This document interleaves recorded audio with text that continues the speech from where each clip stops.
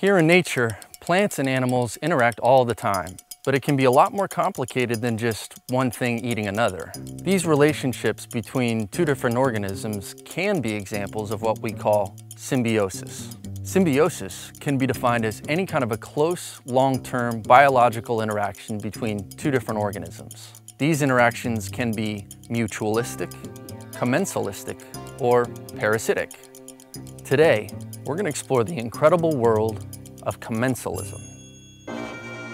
This big web is the home of a female spider of the genus Nephila.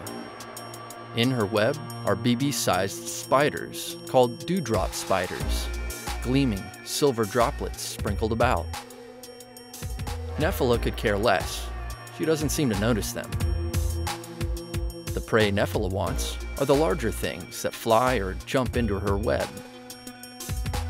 The dewdrop, on the other hand, is there to grab the smaller prey that Nephila discards. It also likes to drink the drops of dew that collect on Nephila's silken lines. The two species of spiders are feeding at the same table, you might say. And that describes commensalism. Commensalism is a symbiosis in which members of one species gain benefits, while the other species is neither benefited nor harmed. In Costa Rica, army ants roam freely over the floor of the jungle, ravaging everything in their paths. Other insects either flee or are carried off for dinner at a later time. This is an opportunity that can't be passed up. Numerous species of birds, such as the wood creeper, have become specialists at following army ants just to catch the insects stirred up in the chaos.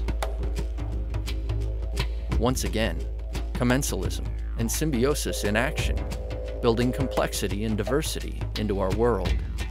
The world is full of interesting examples of symbiosis.